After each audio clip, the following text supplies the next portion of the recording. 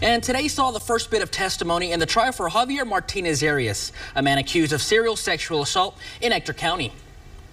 Arias was arrested back in 2022 after multiple women came out saying he had attempted to kidnap and sexually assault them.